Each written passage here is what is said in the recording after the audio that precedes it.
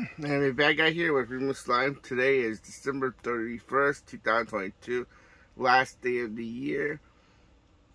Hopefully everyone will have a happy new year.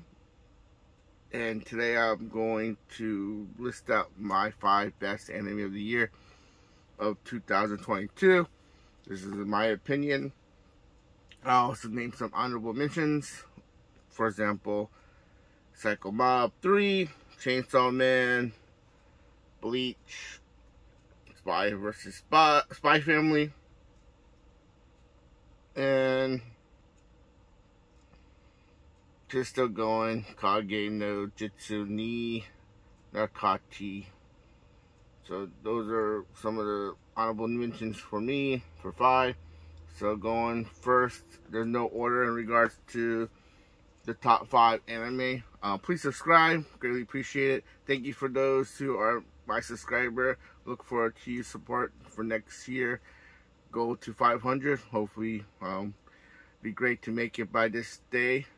For the New Year's, that'll be awesome. Make it 500, then into 1,000. As promised, we reach 1,000. I'll go over my whole collection of anime figures. I will have a haul next week in regards to things. So coming in, so great. Look forward to that video next time for the New Year's. So let's start.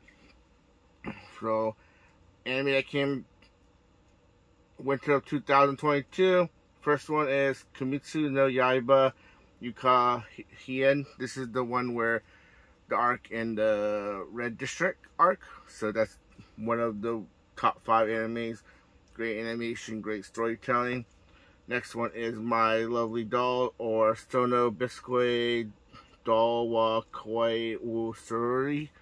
Great anime, great slice of life, great romance, and also gets into the aspect of cosplay, which was kind of unique of the anime. I think it was really done well.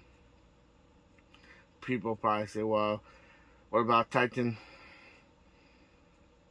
Part 2? I don't know, it just keeps going. It's not really, to me, it's been broken up so much I'm not even mentioning it. It's a good anime, but it just keeps going for some reason. And then pauses at the weirdest spots. So in anime of spring 2022, we have Bookworm Season 3, or Hanazo no Gekuju Soshi ni Nara Tame ni wa Saden wa Irata Semasen. I tore that up. Continue of this mind story in which she gets adopted. Great story, 1 through 2. In season 3, only thing I wish season 3 was, it was more episodes. 10 episodes not enough for me.